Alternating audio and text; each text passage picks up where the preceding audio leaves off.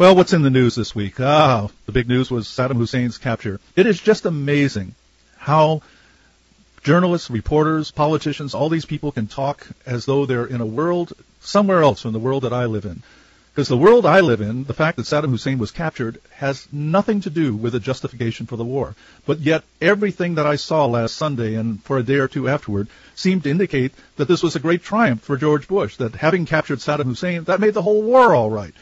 The fact that he had misled us about weapons of mass destruction, misled the American people about the al-Qaeda training camps, about the mobile laboratories, about the enriched uranium from Niger, about the aluminum tubes, about the unmanned vehicles, all of these different things, that didn't matter at all now because they had captured Saddam Hussein. And Wolf Blitzer even made the astounding statement, Wolf Blitzer of CNN, that this will show the Iraqi people that George Bush means business. And if you understand what he meant by that, I hope you'll call up and explain it to me because I didn't get it at all. Obviously, George Bush means business, but the only business he's concerned with is getting reelected. The point is that I don't see what all the hoopla was about. I understand that they are glad to have captured him, but it does not provide a vindication for anything that George Bush has done up to this point, because he didn't go take us into war saying the whole purpose of this war is to capture Saddam Hussein, and when we capture him, that will prove that I was right. No, he made all sorts of statements, and he made all sorts of promises about how the Iraqi people were going to be free. Well, of course, they're not free. They're living in a state where they're occupied by foreign power. They have to carry ID cards. They have to go through checkpoints and roadblocks, and some of the towns are ringed with barbed wire. The occupying force is destroying houses without warning and without due process of law, and this they call liberation. Well, it's really something. Before we go to the phones, let me return to the question of the Hussein capture. I do have one idea as to why such a big thing is being made out of this Hussein capture, as though it were somehow a vindication for everything our government has done, invading Iraq, killing a lot of Iraqis and letting a lot of Americans be killed, and of course costing us enormous sums of money that you and I are going to have to pay for. We were told, of course, before the war, and just one more falsehood, that the Iraqi oil would pay for the reconstruction of Iraq, and for some reason that isn't happening. It's coming out of the federal budget. But I believe that the capture of Hussein allows our government to focus once again on Hussein, to make him the subject of everything, and by constantly reminding us of what a butcher, what an ogre, what a sadist, what a mad dictator he was, it allows our country to be united on something, to be able to all agree on something. And it so much reminds me of George Orwell's novel, 1984. For example, George Bush cannot mention Hussein without referring to the rape rooms and the mass graves and the torture of children in front of their parents and all of these things, constantly reminding us of what a terrible person he was. And in the novel, 1984, every morning, everybody had to get together in every office in the land and engage in 5 minutes of hate. And the hate was all directed at Goldstein. Every office and every home, every place had a television screen. And that television screen would broadcast messages from Big Brother, speeches by Big Brother, and other news and so forth. And for 5 minutes they would show this Goldstein's picture. He's supposedly the head of the resistance and the underground that's seeking to undermine the country. And nobody had ever seen him. Nobody even really knew for sure that he existed. But he was the focus of hate. And for 5 minutes, everybody in an office or anyplace else, in a public square, wherever, was expected to shout obscenities at Goldstein. This terrible man, oh. And we all got worked up in our mutual hatred for this person. And it allowed us to bond, as they say. And I think that's what's going on here. We keep being reminded of what a horrible person Hussein was. And isn't it wonderful what we have done? We, the American people, have rid the world of this terrible person. And let's not forget just how terrible he was. And on that subject, you know, one of the problems has been that nobody in the press is really being very, very skeptical about the administration's claims. But immediately after the capture of Hussein, Diane Sawyer interviewed President Bush, and it really is amazing how she held his feet to the fire. She said 50% of the American people have said that they think the administration exaggerated the evidence going into the war with Iraq. Weapons of mass destruction, connection to terrorism. Are the American people wrong, misguided? And Bush responds by saying, well, the intelligence I operate on was good intelligence and so forth, and my predecessor also operated on it, and I went to the United Nations, I did this, and it just goes all over the map. So she comes back and says, but let me try to ask. This could be a long question. When you take a look back, all these people said all these things, the yellow cake in Niger, and so on, so on, so on, and now the inspectors have said they can't confirm any of this. They can't corroborate. And Bush says, yet. And Sawyer starts to say something else, and Bush again says, yet. And then Diane Sawyer says, is it yet? And Bush answers by saying, well, David K. did discover that they had a weapons program. And I'll continue with this for a minute when we come back from the break, because I think it's very, very important. And when Bush was going all around the place, all around the barn, trying to keep the subject off of, did you guys lie about all this? He finally comes back to, and look, there is no doubt that Saddam Hussein was a dangerous person. And there's no doubt that we had a body of evidence proving that. And there is no doubt that the president must act after 9/11 to make America a more secure country. Now listen to that. A month or two ago, he said, hey, I never told anybody that Saddam Hussein was behind the 9/11 attack.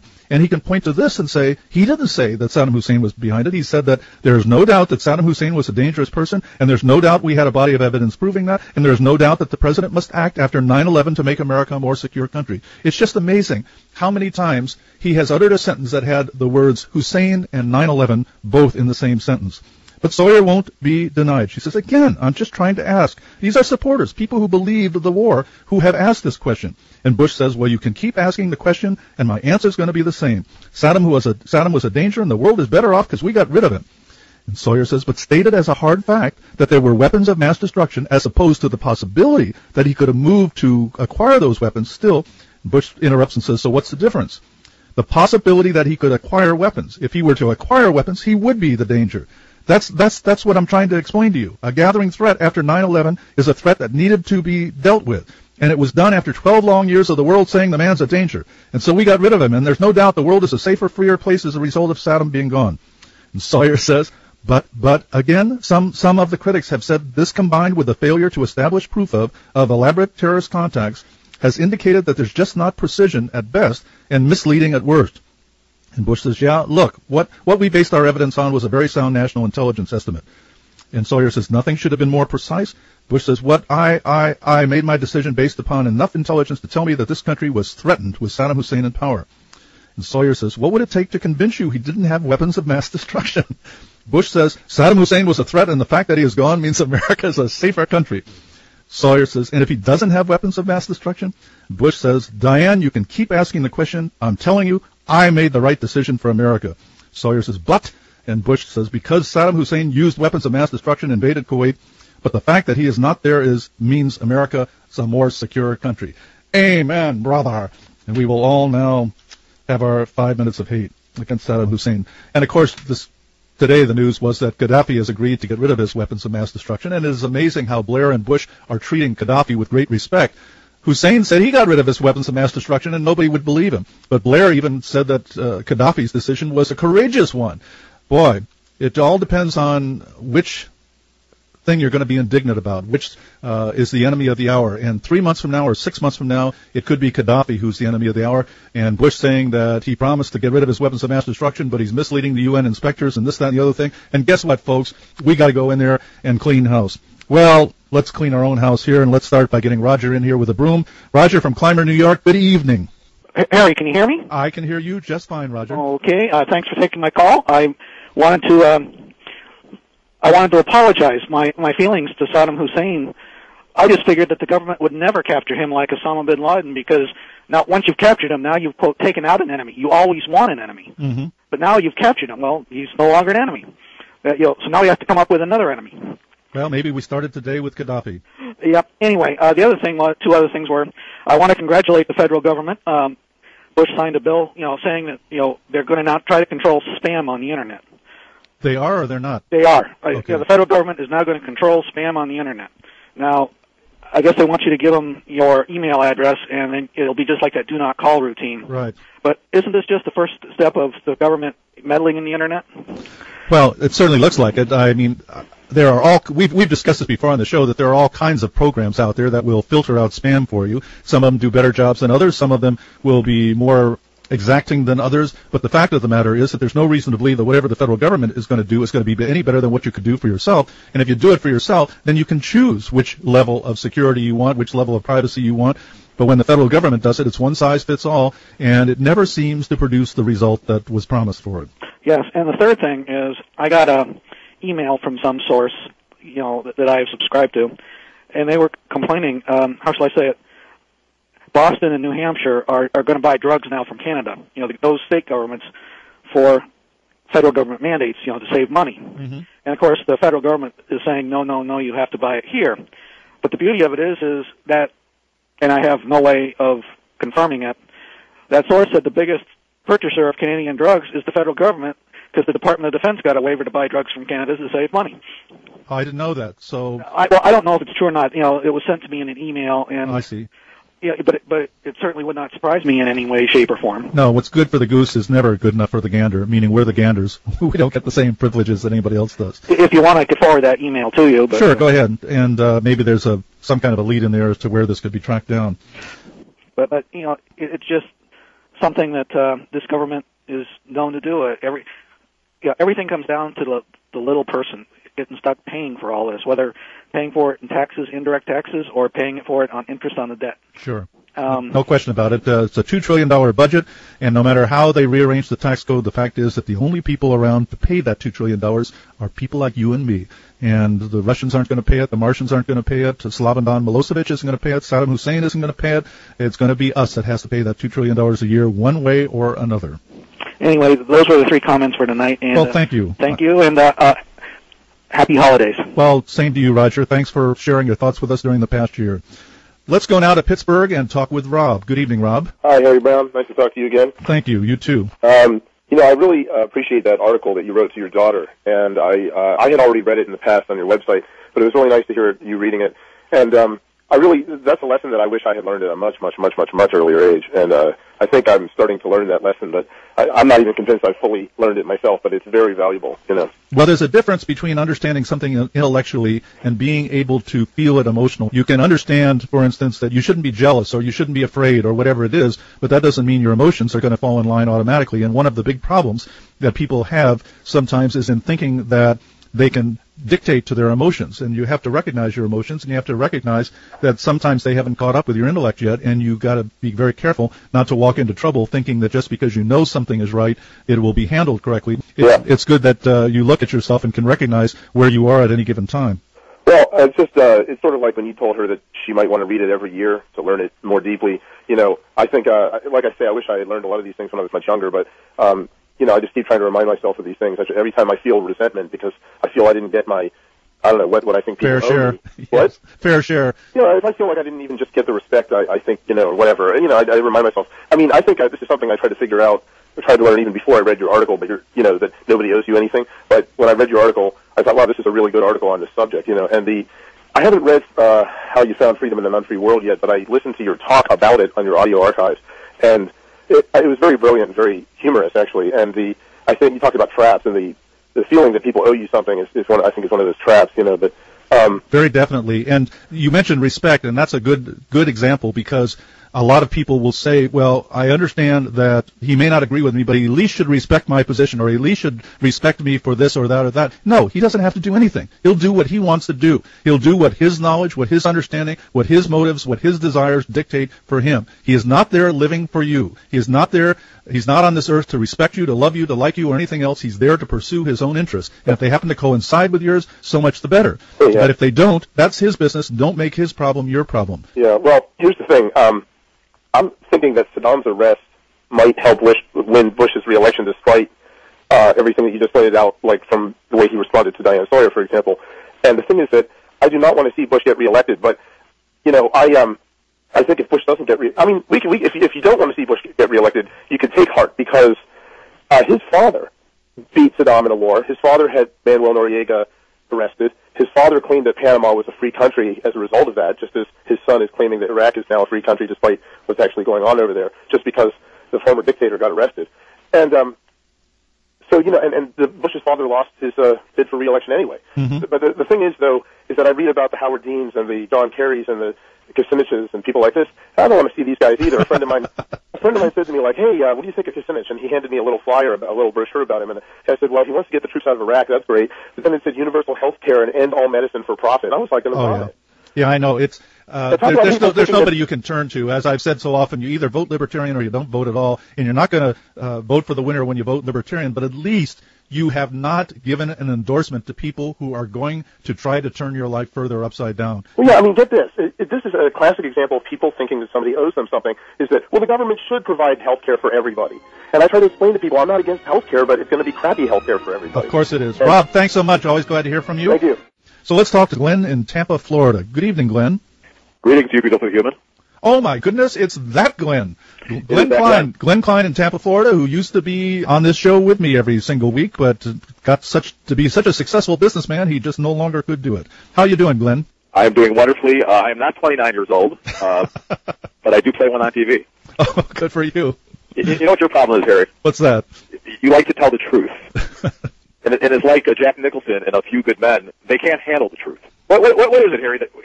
Somebody like yourself, just your average American, everyday presidential candidate, tells the truth, and people freak out. I mean, your argument is so logical, so concise, so to the point, so accurate, and yet everybody, I mean, this last gentleman that just called from Pittsburgh, to get on the Dennis Kucinich bandwagon, you might as well be on the George W. Bush bandwagon. Yes, but understand that he said he thought, well, there's somebody that's against the war until he saw one of his flyers and saw what this guy was standing for. Right. He's against the war, but he's for socialism. That's beautiful. Sure. And it's the same with Howard Dean and John Kerry and all these other people. It's the same thing, except the only thing about the difference between Kucinich and George W. Bush is that Kucinich could only dream of growing the federal government the way that W has. You know, this really brings up a very important point, and that is in the year 2000, so many people voted for George Bush because he wasn't Al Gore. And a lot of people are going to vote for Howard Dean or whoever the Democratic candidate is simply because he's not George Bush. And then they're going to have to deal with a whole new set of problems that will be presented by Howard Dean. I doubt that Howard Dean could spend money any faster than George Bush can, as you alluded to there. No, it's not possible. It's not. The Republicans never would have let Al Gore get away with what they let W get away with. Oh, that's very true. And really, what the second Tuesday, the first Tuesday in November is all about, it's really just an extension of the primary season. See, the primaries get broken down into the Democrats and Republicans, but then we have one final primary. I mean, we just have one big Republican party. And what you say is if you don't vote Libertarian, you're not voting. That is 100% accurate, ladies and gentlemen, because all we've got is one big freaking party. Some call it Republicans, some call it Democrats, some call it liberals, some call it conservative, but they all do one thing at the end of the day. They grow the federal government. This is not a healthy thing, Harry. Of course not. Very well put, Glenn. I think you ought to be on the radio. Well, actually, I was... Let's talk with Larry in Sunnyvale, California. Good evening, Larry. Good evening, Harry. I finally heard a theory that makes sense to me about why Bush wanted this war with Saddam Hussein and has wanted it since he started his administration. In order for this to make sense, first you have to assume that stability in the Middle East is an important goal and one that has to be done by America. This is something that I think it's clear the administration thinks is correct. Whether or not it's actually correct is another matter of debate. But from the perspective of the American government, it's important to have stability in the Middle East. So if you assume that, then the next thing you do is you notice that while we're containing Saddam Hussein by having troops in Saudi Arabia, this is making us unpopular in the Middle East. It would be nice to remove those troops. But if we simply remove them without doing anything about Saddam first, then Saddam is going to go right back to his old hijinks and invading people, and we can't have that, destabilizing the Middle East. So the choice presented, from their perspective anyway, to the American government is either to keep the troops there forever and be unpopular, or to take out Saddam, which would then free us from having to watchdog him, and which would allow us to remove the troops from Saudi Arabia.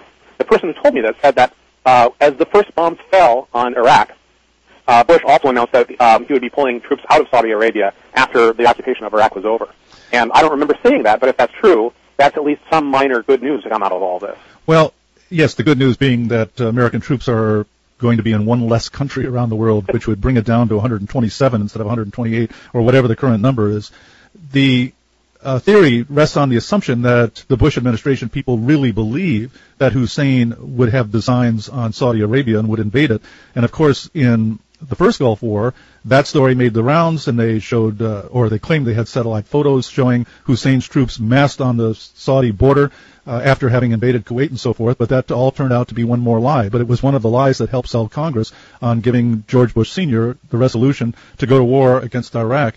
And I don't see why Hussein would have designs on Saudi Arabia. He had enough trouble with the sanctions and everything else that were going on. And, of course, very, very few people even have the faintest idea why Saddam Hussein invaded Kuwait in 1990. They just assumed that, well, he wanted to take over the whole Middle East and have all that oil to himself and so on. But there were very real problems that were going on between Iraq and Kuwait, and maybe Hussein picked the wrong way to settle the problems. But the fact is that there were real problems that had to do with Kuwaiti slant drilling into Iraqi property, Kuwait overstepping the quotas that had been given to it by OPEC and producing more oil than it was allotted, and also the fact that the two countries had almost come to an agreement for Kuwait to be merged into Iraq just a year before the whole invasion started. So it really is You know, it's what you've offered from your friend is kind of based on the simplified view that Hussein is this world-dominating Hitler who's going to take over the whole Middle East if he isn't contained. And now that he's contained, America could pull troops out of Saudi Arabia and then maybe pull them out of Kuwait and Qatar and these other places where it has troops in the Middle East. Who knows? All we know is that the reasons that they gave didn't make any sense whatsoever. Yeah, I know. If this theory, which again is the closest I've heard to making sense, if this theory is actually what went on, then why we had all this other hoo-ha about weapons of mass destruction, which never materialized, and Hussein being a horrible person, having the rape rooms and the torture and all that sort of thing. Why we have all this other chaff in the way, occluding us from the actual reason, I'll never understand.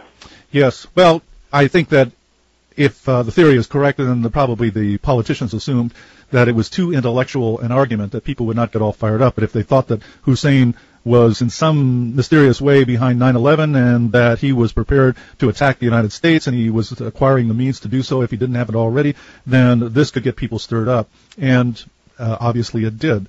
I think so. The administration felt they had to trick the American populace into supporting the war. Yeah, isn't that unusual? Never, ever happened before in the history of the United States of America or any other country that politicians tricked the populace into going to war. Ah, well. Thanks so much, Larry. Glad to hear from you. Let's go to Minnesota now and talk with Armin. Good evening, Armin. Actually, I'm in Braden, Sarasota, but that's close enough. Sarasota, Florida? Yeah. Oh, is it cold there this time of the year in Minnesota there, Armin? In Sarasota? Yeah, that's right. Yeah, it's pretty cool, actually. It's going to get in the very low 30s. Oh, really? I'll be darned. Where are you at? I'm in Tennessee, and it was last night, I guess it was down to 25, something like that. So, anyway, okay. Isn't this winter just about ready to be over now? I've had all I want of the cold weather. I don't know. It's kind of a break for me. Yeah, I guess it would be living in Sarasota. I don't know how we figured you lived in Minnesota, but close enough for government work. What's on your mind tonight? So, a couple points, if I may, for some people that want to know some of the current motives of the Bush administration. They can go out on the internet and look up the PNAC plan, and it gives a very detailed report of what their ideology is for positioning themselves in the Mideast to try to control the oil and use it as leverage over the emerging China and some other issues if they're interested. But yeah, before we go on to anybody that's not familiar with that, PNAC, I believe, stands for People for the New American Century.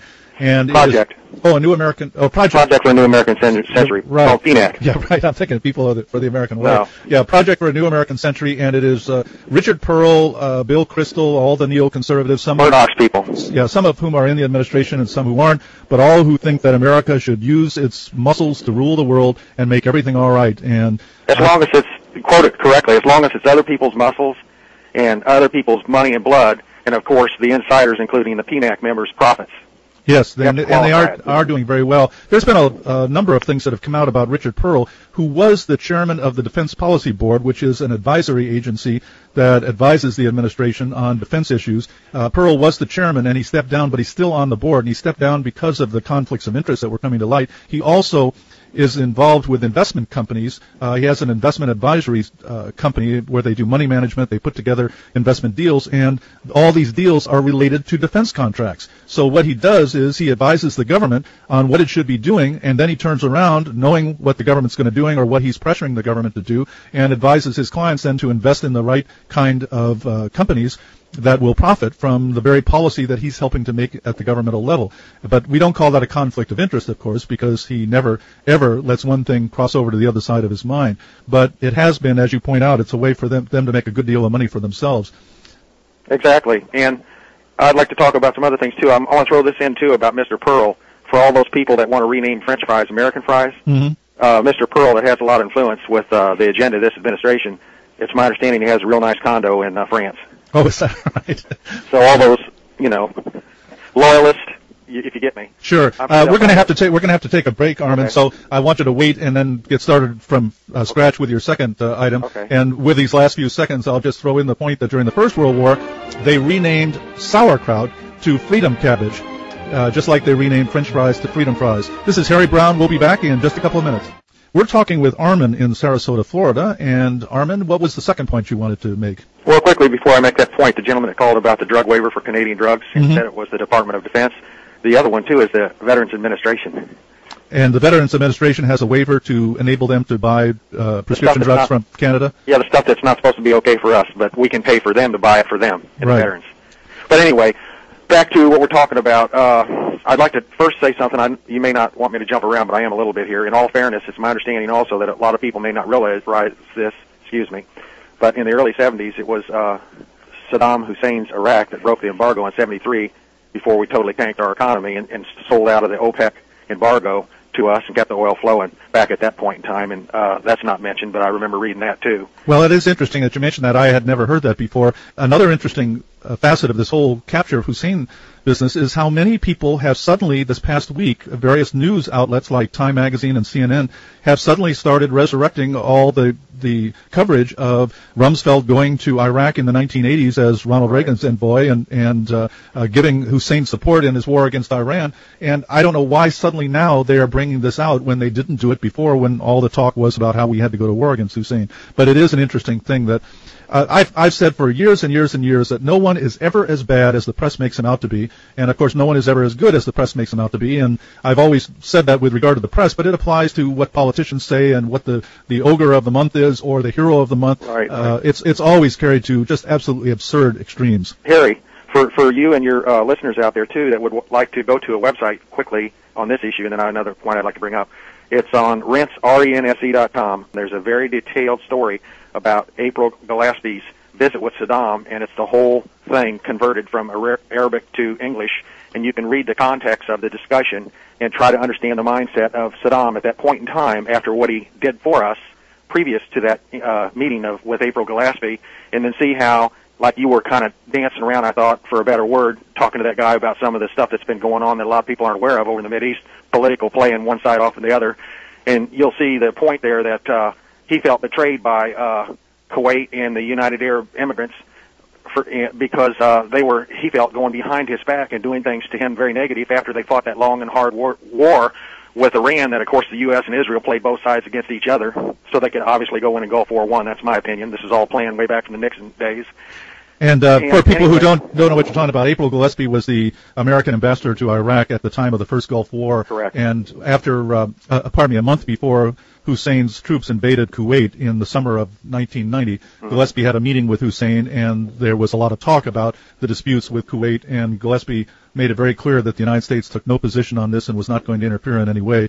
And so Hussein felt free to go ahead and invade Kuwait, and next thing you know, he'd been sandbagged. Right, and if you go read that on rense.com, it's very detailed, and you can get a better perspective of the complexities of it and the point in time of it and the politics of it. I mean, it's a snapshot, even though it's very detailed. But if you study up on, a lot of the, shadowy things going on with our government, they say it's for our good, but yeah, right. Anyway, that's a matter of opinion, right? And what line you're on the side of, Sure. If it's a Republican president doing it and you're a Republican, then it's all for the best. And if it's a Democratic president doing it and you're a Republican, well, then this is just perfidy. This is treason. Right. This is. Here's where I want to make my point, and then I'll let you go on. I'd really love to. Philosophically, I agree with you on some things. I'd really love to spend a couple hours with you, and I think... Well, right now, we don't even have a couple of minutes. Meanwhile, Armin, we are finally now going to find out what your second point was. Yeah, took a while to get here, huh? Sure. But I really appreciate your patience, and I have to agree with you. Your music choice is superb. Well, thank you. I'm glad you like it. It's very refreshing. Okay, my next point would be, I didn't know it until recently, and maybe you'll know it now, that we have a famous tag team in the White House. One part of the tag team is Vice President Cheney, and in the Houston Chronicle, if I'm correct, it was this past week, there was an article about one of their offshore subsidiaries that was dealing with building up, trading with one of the Axis members, Iran. And for those that say, well, Cheney's not tied with Halliburton now, trying to break the linkage, even though I'm not buying it at all. It's deferred payments about right, in my opinion. He's getting very, very large deferred payments every year. And, of course, when he leaves government, where is he going to go? Probably back to Halliburton again. Well, they tell me he's got one foot in each place right now, but, that's the joke going around. But I don't think it's too funny considering, our pocketbooks are getting thinner by the minute. But anyway, here you have the tag team. Oh, I wanted to make this point. I'm under the understanding that while his tenure at Halliburton, while he was there, he moved up the number of offshore subsidiaries of Halliburton from 25 to 30 to 70 now. So, it's not like he's out of the, the loop. And anyway, the other side of the tag team, you have W there, and his daddy's been for a long time associated with Carlisle. So the way it works is one side of the tag team goes into these other countries. They benefit from the taxpayers without our will or knowledge. Well, we lost the connection with Armin. I thought for a minute maybe we'd lost the connection with me. That's unfortunate that Armin didn't get a chance to finish his point, but I think we all know that there are plenty of business connections there between the Bush White House and corporations around the country, and I don't mean to say that the Republicans are the party of big business. They're not really. They're just the party of big government, and they profit from big government just like the Democrats do. The Democrats also are all for corporate welfare, and it's just that when you have that kind of power, you're going to use it.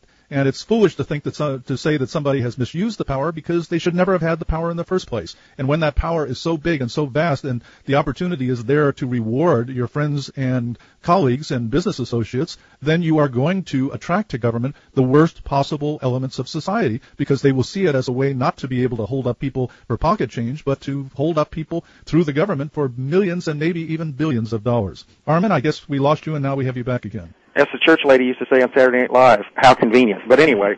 Yeah, it's some kind of a conspiracy to silence you.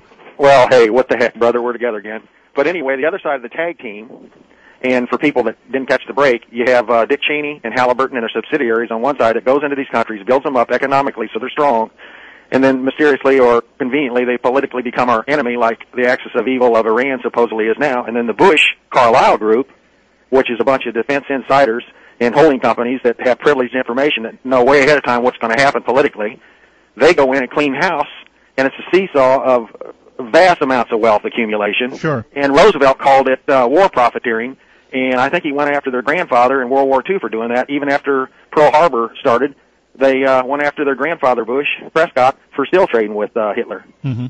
So the point being, how much is enough? Maybe Time Magazine, they're very powerful. Maybe some of the elite are out there finally thinking this is just getting out of hand.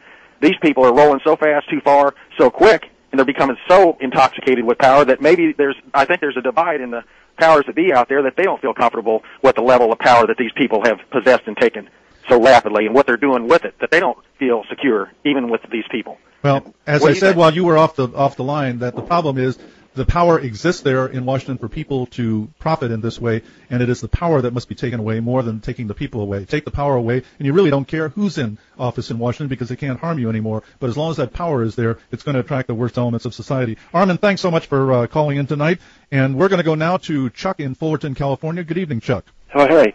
What's up? Well, I wanted you to do a little checking. George Bush said something, I think in October of 2002, that is so telling of our government and where Bush sees us in this world stage.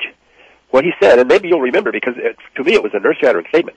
He said the United States will no longer allow there to be another Soviet Union. In other words, not only is he carving out an imperialistic position for himself, but he's preventing imperialism from anybody else. Sure. Do you recall that? No, I didn't hear that particular phrase. I did hear that he was saying that they were no longer going to support dictators, which of course is absolutely ridiculous. Right now, they're supporting a dictator in Uzbekistan, they're another one in the United States, another one in Pakistan, and of course that they're still passively supporting through foreign aid and other means dictators all over the world, in Indonesia and various other places. So obviously, it's a very empty gesture on his part. But I didn't hear the part about the Soviet Union specifically. Well, it's not about the Soviet Union specifically. It's what he's saying is if anybody begins to get powerful enough to threaten the United States world supremacy, we'll knock them down. And we will do something about it, knock them down. Yes. And can you think of a more imperialistic statement by a head of state? No, it's not imperialism because it's America that's doing it, and America is always right. Whatever our government does is always correct, and so it's not the same thing as Nazi imperialism or British imperialism or Chinese imperialism or Spanish imperialism or Soviet imperialism. This is American imperialism. Of course, it's not really American imperialism because that's an oxymoron. Well, that's one of the things that I'd like to condemn the Christian right for, and that is to promulgate this idea that we are the good guys. Mm-hmm. We are not the good guys. We are, when you say we, talking about the United States, we have been more culpable for disasters around the world and around history than any other nation. In fact, I've been saying for a long time that there is not a single communist nation that wasn't moved into the communist camp without the active help of the United States. And that includes Russia itself. Well, surprise, surprise, this is Harry Brown, and I'm terribly sorry. The connection broke at my end this time, and that was from me moving something on my desk. And I have a very fragile little black box that sits on my desk, and I should know better than to touch anything on my desk during the 2 hours that I'm on the air. Did we lose Chuck? I'm terribly, terribly sorry about that, but Chuck did get his chance to make the point, and that was that the United States is going to strike down anybody that challenges its supremacy in the world. And, of course, the point I wanted to make is that the idea of American imperialism is an oxymoron because America was founded on the concept of freedom from government, and freedom from government means freedom from government meddling around the world or meddling at home. It doesn't matter where it is. America was meant to be the one beacon of liberty in the world, the haven for people who wanted peace and freedom, peace and individual liberty. And by freedom, we're not talking about the Operation Iraqi freedom or that kind of bogus freedom. We're talking about individual liberty, the liberty that says I have a right to live my own life and nobody has a right to come in and tell me what I must do with my life. Nobody has a right to come in and take my money and spend it against me by promoting government programs that are bad for me, and nobody has a right to dominate me in that way. And certainly the idea of either a $2 trillion budget or a government that has troops all over the world is not the concept of peace and liberty that the Founding Fathers had in mind. And that brings me to an email that I received earlier. Dennis says, counting each country that has a few Marines protecting the embassy as having troops in a foreign country is a disingenuous and easy to see through point. But actually, I'm not counting embassy troops. I'm counting countries in which our government has sent troops in to assist the government there. And that number's, I don't know the exact number, but it is over 100 countries around the world in which we have troops that are there other than to guard the American embassy. And, of course, at the same time, we are giving foreign aid to more than 100 countries around the world also. It just goes on and on and on, and it doesn't stop. Well, let's go right now to Harvey in New Orleans. Harvey, are you with us? Yes, sir. An honor, privilege, and a pleasure, sir. And season's greetings, since I don't want to possibly offend you by using the wrong term. Yeah, right. Well, let's see. You were talking about, and several gentlemen before you were speaking about why are we suddenly sandbag Iraq. That's pretty. Saddam Hussein, right, in 1990. I absolutely felt that. The idea of former President Bush, number 41, running around and screaming, well, I don't know why he won't get out. I don't know why he won't get out. That was foolish. If he got out, his entire political system would have collapsed any more than if Churchill would have. It was about as realistic as Hitler expecting Churchill to back, not Churchill, Chamberlain to back out of his sure. to defend Poland and for Poland and for sure. Chamberlain. We got it, Harvey. Hang on. We got to go to another break. We'll be right back for our final segment. Harvey, you're still with us? Yes, sir. Okay, go ahead with what you were saying. Well, it seems to me that in some cases leaders don't seem to understand that if they have a working agreement with their opposites, they don't seem to understand that if they go into a policy that is going to cost the other fellow to have to spend an immense amount of political capital and possibly get kicked out of office.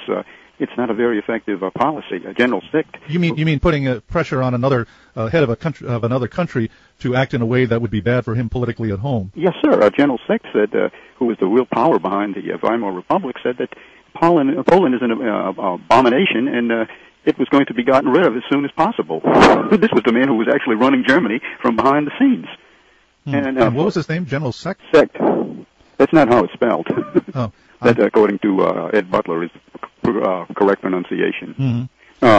If I remember correctly, and I'm doing him justice. Sure, but it's not unusual for a politician to think that he can order people around in other countries without regard for what might be best for them, either as individuals or as the country themselves. That's just the way of politics, and it's the way that you can expect things to happen once one country seems to gain a dominant position. And the United States is not immune to the kind of sickness that comes from dominance that affected the Soviet Union in Eastern Europe, that affected Nazi Germany in Europe, that affected China at one time, that affected the Spanish Empire, that affected the British Empire. Yes, sir. With the cruelty that they imposed upon Ireland and India and various other places around the world. It's not a question of good guys and bad guys. It's a question of power or no power. Everything has to be looked at in those terms. Do we want to give people the power to run other people's lives? And if we do, then we are just asking for trouble. Men are fallible. And what was that, Lord Acton? Ultimate power corrupts and ultimate power corrupts.